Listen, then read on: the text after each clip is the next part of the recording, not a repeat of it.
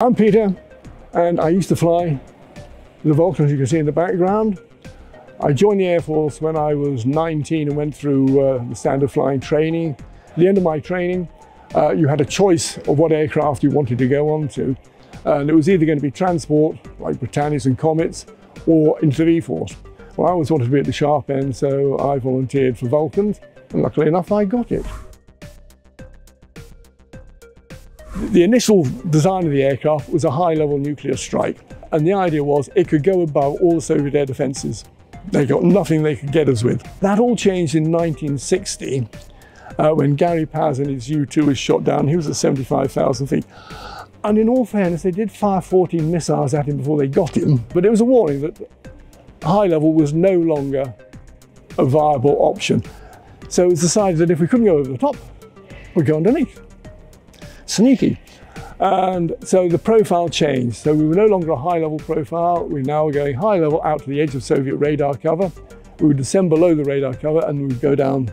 As long as we were below 300 feet, we'd be safe. So we would then proceed to target at low level. You have to go back to when the V-Force was conceived. And so you're going right the way back to 1947. And contracts went out for a high-level bomber capable of bombing from 50,000 feet, flying at 500 miles an hour with a range of 2,000 miles. Chief designer was a chap called Roy Chadwick, and he was heavily influenced by a German designer called Alexander Lippisch. Alexander Lippisch proposed that for high-speed flight, the ideal aerodynamic shape was a delta, which influenced Chadwick, and he came up with the design for the Vulcan. Sadly, he was killed in August 1947, so he didn't actually see the whole design through. But the result was what you see today. I do like to point out that the Vulcan first flew in 1952, the 30th of August 1952, flown by Roly Falk. And if you go around the museum, you'll see a Lancaster. And the Lancaster first flew in 1942. There's only 11 years between the first flight of a Lancaster and the first flight of a Vulcan. And yet the technology had moved on amazingly. It was an amazing aeroplane to fly. It didn't fly quite the same as conventional aeroplanes, by virtue of the fact it was a Delta. It was very powerful. We had, the B-2 had two types of engines. They would either have the 200 series Olympus, which produced 17,000 pounds of thrust each, or the 300 series, and that produced 18,000 pounds. So we had four of those. It was a very, very powerful aircraft. And from brakes off to 45,000 feet, you could do it in less than 10 minutes. And that is quite something. When you think that the Lightning can do it in 4, but the Lightning's a lot smaller. The Vulcan could do it in 10. Handling the Vulcan, as I say, you could throw it around the sky. There was no problem doing it. You could throw around really any way you liked. So she was very easy to handle. What was the Vulcan good at? Well, it probably turn around and say, what was it bad at? And the answer was, it wasn't bad at anything. It was good at pretty well anything you wanted to do. It was excellent at high level. It was easy to handle. Roly Falk, who was a test pilot, said it flew better than most contemporary fighters of its day. And to be perfectly honest, it flew better than most of the contemporary fighters of my day as well. It was great aircraft at low level. You had stacks of power. You could fly it up the side of a slag heap. You could just go straight up and straight over the top. Once you understood some of the handlings as far as the approach and landing, which was not a problem, it was just a different technique, I can say that I can't think of anything it was bad at. It was good at pretty well everything. It could do the job it was built for, and it could do the job it subsequently had to do. Well, the Vulcan originally was designed to carry Britain's first atomic bomb. It was called Blue Danube.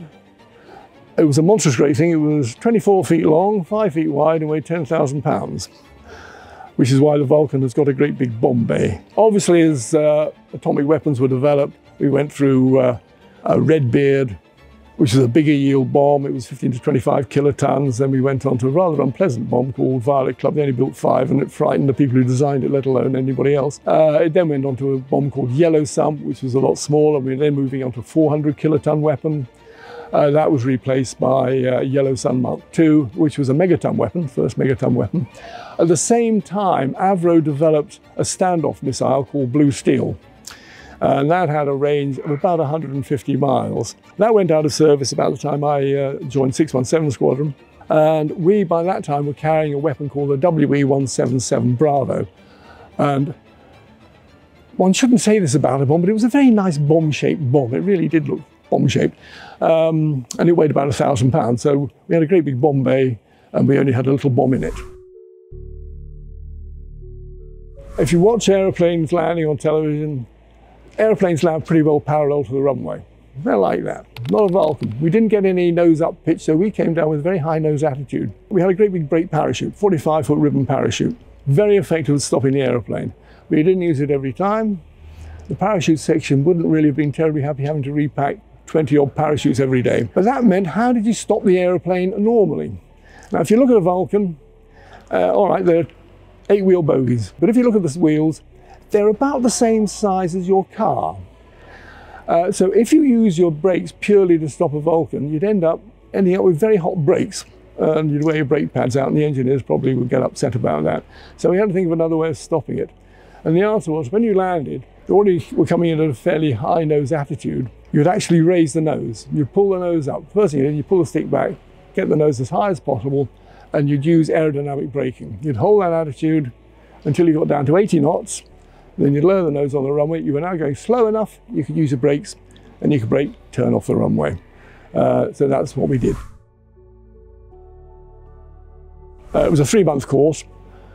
The first weeks were devoted to learning all about the aircraft systems. You then had to go off and do other courses.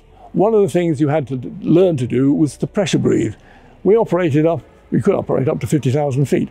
And not enough up there, even though you were on oxygen, 100%. If you had a pressurization failure, well, it was not going to keep you alive. You had to have oxygen forced into your lungs. The other thing we had to do was we had to be rendered hypoxic. In other words, we had to see what happens when you don't have any oxygen. And for that, we used to go into a decompression chamber. And there'd be about 6 of you and an instructor, and you'd all have your masks on, you'd be plugged into oxygen, and they'd depressurize it to whatever height that we wanted to go to. And they'd come around and give you a clipboard and a pencil. And they'd say, fine, when I take your mask off, I want you to write something. I was told, write, Mary had a little lamb. So just keep writing, Mary had a little lamb. Okay, seems a bit daft. So, okay, when I tapped on the shoulder, I took my mask off, and we were all busily writing on our clipboards. And then he sort of tapped me on the shoulder, put my mask back on, said, okay, you all okay? Yeah, look at your clipboards.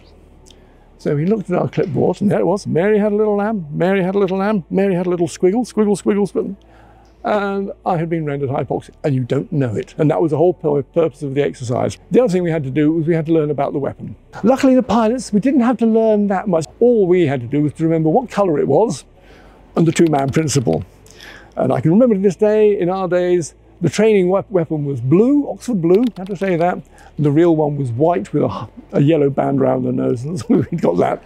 Got patted on the head and go and have a cup of coffee, where the problem navigators had to sit there and answer lots of questions.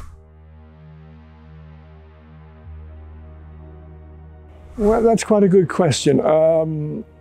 If you cast your mind back to that period of history, in the early 60s, we'd had the Cuba crisis, where the entire V-force was brought up to 50 minutes readiness. So that was quite serious, and people really did think that the balloon was going to go up and we were going to end up going to war. And so there was always the possibility of something coming up that might push the Soviets into doing something silly. We didn't think, I never thought they really would do, but that was only my opinion. The Soviets knew where every one of our Vulcan bases were, they knew where every one of our dispersed bases were. And you could pretty well guarantee they would have an ICBM targeted on those airfields. So you had a 4-minute warning, we'd get off. Unfortunately, everybody at the base would check out. So the first aircraft, when the scramble was caught, he'd pull onto the runway, you'd start your clock. 10 seconds after he started moving, you'd start going, so on and so forth. You'd get the whole lot airborne in about a minute. And then what would our role be? Once airborne, we would head off on our pre-planned war route. But there was one hiccup. We could only go as far as 8 East. 8 East was our go, no-go line. You couldn't go beyond 8 East unless you got your release code words, which I always thought was a bit of a problem, because basically 4 minutes after we got airborne, bombs are going to start landing all over the countryside. And they would have aimed at all our military installations, so who was going to send us a release code word? We were quite convinced that if we went, we would scramble. As soon as we got airborne, they would give us a release code word. Otherwise, we'd all be stuck at 80s going around in circles and all come home, and there'd be nothing to come home to. And we were quite happy that we would get to the target. We reckon we could make that. And from then on, we weren't so sure.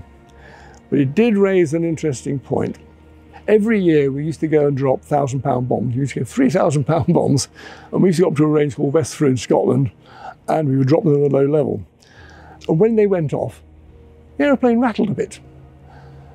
And I often thought, well, hang on a minute, I'm dropping a 450 kiloton weapon, 450,000 tons of TNT. A 1,000-pound bomb made me rattle. What's that going to do? There was a time delay on it, and we were reliably informed by the scientists that we'd be far enough away to survive as long as we centralise the controls. We never found out, thank goodness.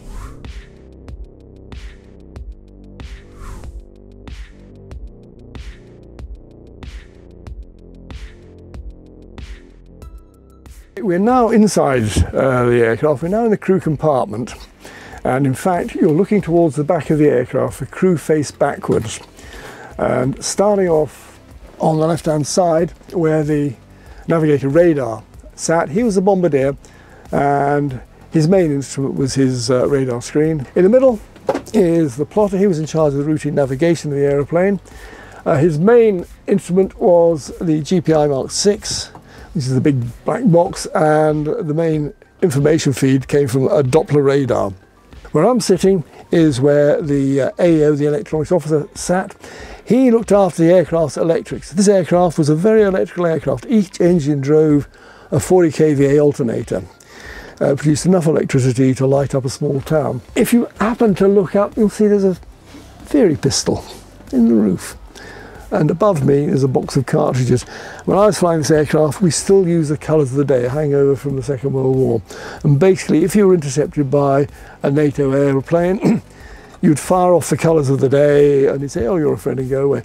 I always thought if he didn't recognise a Vulcan, he was hardly likely to recognise the colours of the day. But there you go. To give you some idea of the sanitary arrangements in the Vulcan, that's provided for your P-tube. When our crew arrived on 617, we hadn't been on the squadron very long when the boss invited us into the, well, John and I, into the office and said, we've selected your crew to carry out a trial. And we were really rather pleased. You know, we were newbies on the squadron, and already we'd been selected especially to carry out a trial. So he disappeared behind his desk, rummaged in it, and he came out and plonked down a plastic envelope. And there was something red inside it. We looked and said, well, what's this? He said, it's a disposable P-tube. We never ever used them. And we filled in a form, said, was it used? No, but it was very convenient. You put it in your pocket. And we ended up with quite a selection of these because he didn't want them back. But we did find that it did have a use. If you actually took a pair of scissors and cut them open, there was a compressed silk sponge in it. And that was very handy for cleaning your car.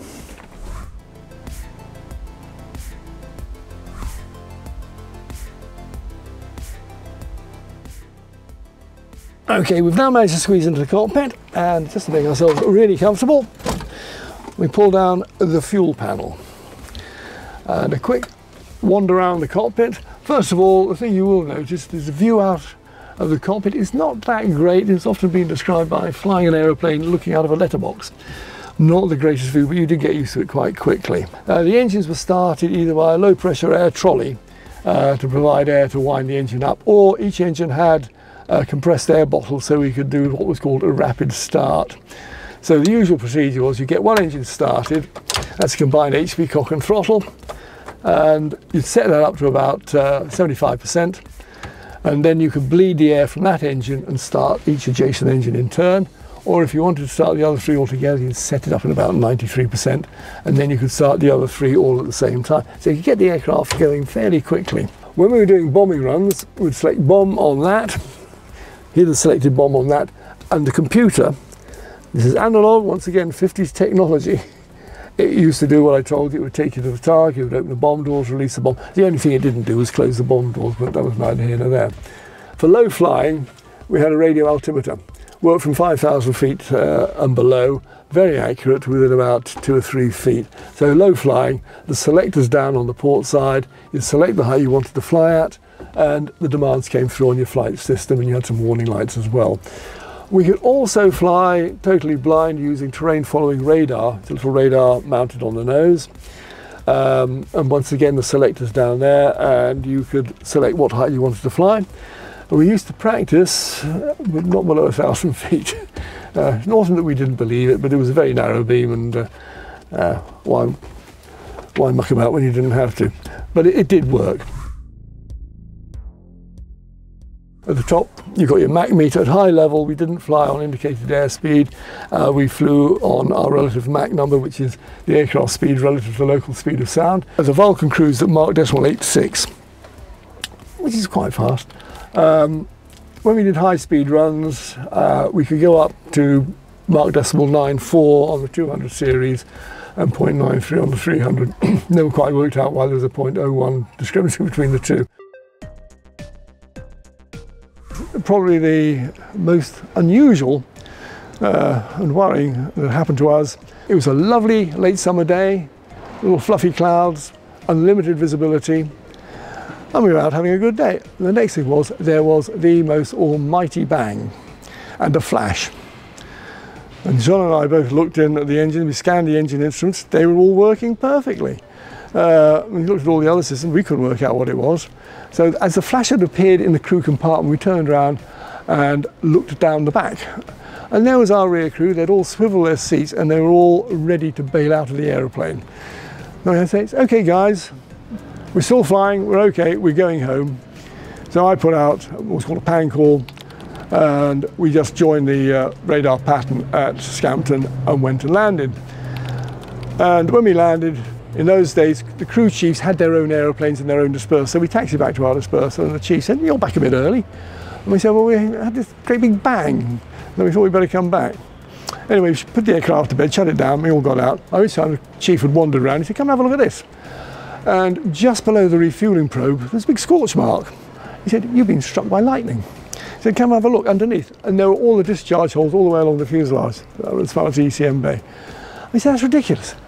There was no thunderstorm activity, it was a lovely summer day. I said, never heard of a bolt from the blue.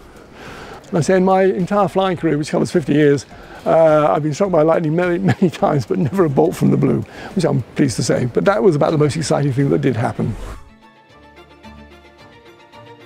I could see the role changing. The fun bit of flying the Vulcan was all the low-level work. High level, you were basically driver's airframe, the back end ran the show, we ran the show in the low level. I always wanted to go on to Nimrod's maritime, and so I kicked and screamed, and eventually they said, yeah, okay, Merifield, go on to Nimrod's. And I spent the next 19 years flying those. And then I left the Air Force in '94 and became a commercial pilot, flying Airbus. And I did that until I retired. 50 years ago since I last flew a Vulcan, and now I'm back engaged with the museum with it. It brings it all back, and it's, instead of being 50 years ago, it just sometimes seems like it was only yesterday.